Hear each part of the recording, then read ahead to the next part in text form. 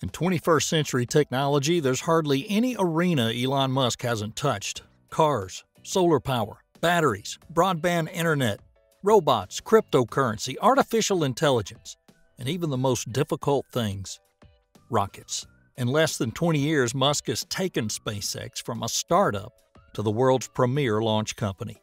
But that's not enough for this self-taught engineer who became the richest person in the world.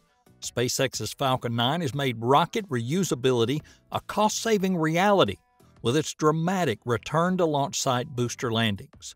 But Falcon is only partly reusable and therefore not Mars-worthy. In an interview with Mars Society President Robert Zerbin, Musk said that if the goal is sending lots of people in cargo to other planets, so you can't be faffing around with these expendable rockets. They're a joke. They're absurd. Even Saturn V is tiny potatoes.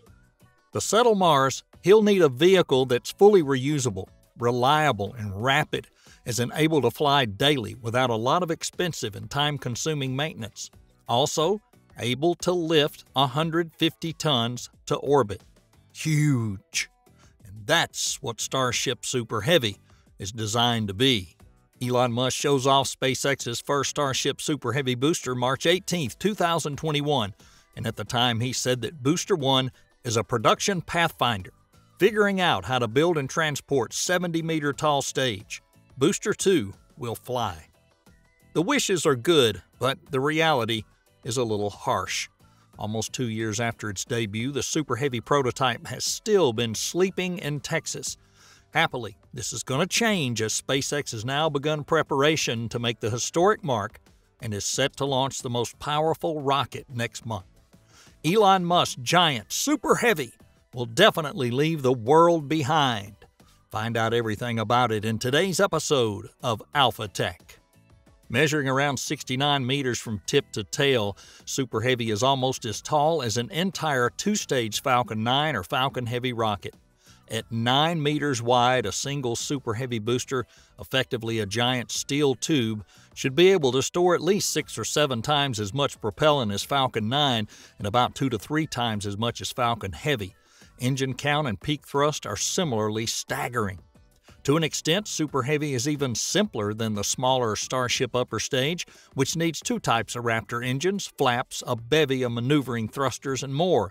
However, at the booster's base, SpaceX must design, fabricate, and assemble a nightmarishly crowded and complex mechanical structure capable of mounting, fueling, and powering anywhere from Raptor engines. Simultaneously, that structure and all associated plumbing must withstand the force and pressure of more than 2,000 metric tons of cryogenic liquid oxygen and the 7,500 tons of thrust that those Raptors can generate. That's just the bare minimum, though. Beyond the extraordinary mechanical stress it must withstand, Super Heavy's thrust section also needs to be able to survive the hellish, violent environment created by almost 3 dozen powerful rocket engines on one side while the structure's effectively half submerged in cryogenic fluid, subjecting the puck and dome to brutal thermal conditions. Last but certainly not least, the exterior of Super Heavy's thrust structure must be able to survive the mechanical and thermal hell of hypersonic atmospheric reentry with zero cushioning of the blow.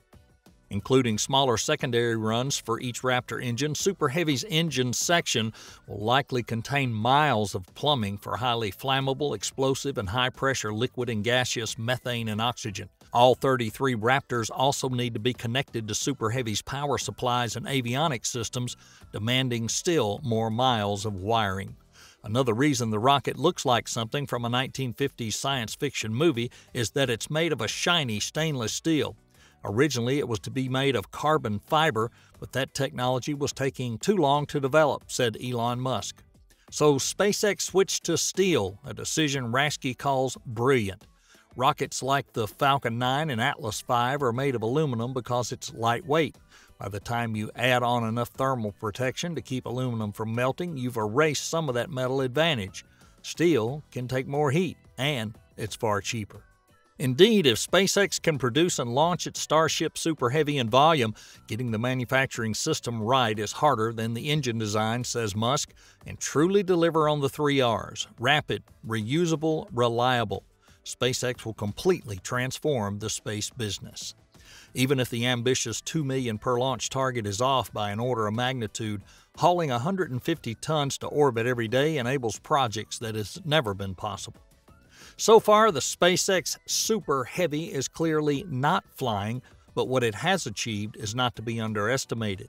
Last month, the rocket survived a record-breaking engine test, potentially the most powerful static fire in the history of rocketry. Booster 7 ultimately ignited 31 of its 33 Raptors. To partially counteract the thrust of the Raptor engines, the rocket's tanks were filled with some 3,000 tons, that's 6.6 million pounds of liquid oxygen and methane propellant. Despite losing 2 Raptors, SpaceX still broke the all-time record for the number of rocket engines ignited simultaneously. That record was held by the Soviet N-1 rocket, which launched 4 times with 30 NK-15 engines in the late 60s and early 70s. None of its test flights were successful, but N-1 still set the record for the most thrust produced by a single rocket, generating up to 4,500 tons or 9.9 million pounds of foot thrust at liftoff. Neither SpaceX nor CEO Elon Musk has confirmed it, reducing the odds that Super Heavy Booster 7 broke that historic thrust record, but it certainly could have. Each Raptor 2 engine can generate up to 230 tons or 507,000 foot-pounds of thrust at sea level. Raptor's theoretically designed to throttle as low as 40% or 92 tons, around 200,000 foot-pounds of thrust. With 33 engines operating nominally at their minimum throttle setting, Super Heavy would have produced 3,036 tons or 6.7 million foot-pounds of thrust during today's static fire. Not a record. For 31 Raptors to break N-1's thrust record, the average throttle setting would have to have been around 64% or higher, far from unreasonable. From a data-gathering perspective, a full thrust static fire would be the most valuable 33-engine test SpaceX could attempt, but it would also be the riskiest and most stressful for the rocket and pad. Former SpaceX executive Tom Mueller says that SpaceX broke N-1's record. Mueller is effectively the father of the Raptor engine and likely still gets information straight from SpaceX engineers he used to work with. Still, one would expect SpaceX itself to proudly confirm as much if a rocket it built became the most powerful in history. Whether or not Starship did become the most powerful rocket in history, it's likely become the most powerful rocket ever tested on the ground. The first stage of Saturn V produced around 3,400 tons or 7.5 million foot-pounds, and that was during its first sea-level static fire in 1965.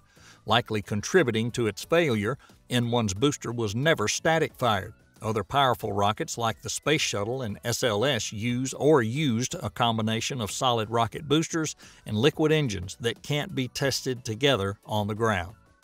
Unless SpaceX's goal was a minimum throttle static fire, Starship's 31 Raptor static fire likely beat Saturn V's record to become the most powerful ground test in the history of rocketry. And that just about wraps it up for today's episode. Don't forget, share your ideas in the comments section. Your support motivates us to create more quality video. And for that, we thank you so much, and we'll see you next time.